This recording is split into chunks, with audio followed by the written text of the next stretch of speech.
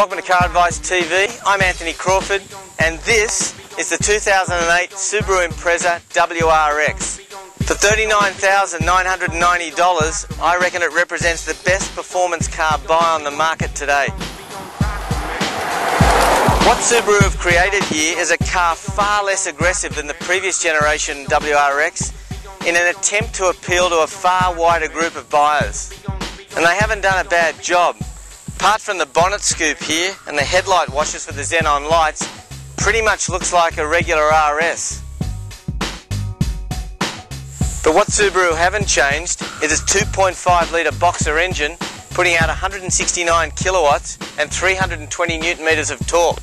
That'll get you from 0 to 100 in a cool 5.8 seconds, and that's quick.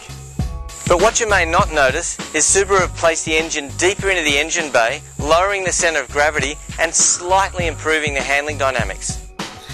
What puzzles me though is why we've gone from 215s down to 205 tyres on this generation and 4-pot brake calipers down to 2 pots. Given the outstanding performance of this WRX, it's actually quite an easy thing to drive. The 5-speed manual gearbox very fluid, making shifts a breeze. The clutch is slightly heavy, but then again I expected that with the WRX. Grip is prodigious. This car will go around corners at ferocious speeds, even in the wet. But that's not surprising. The WRX, like all Subarus, is constant all-wheel drive. And that's where cars like the WRX and the Mitsubishi Evo stand out from the crowd.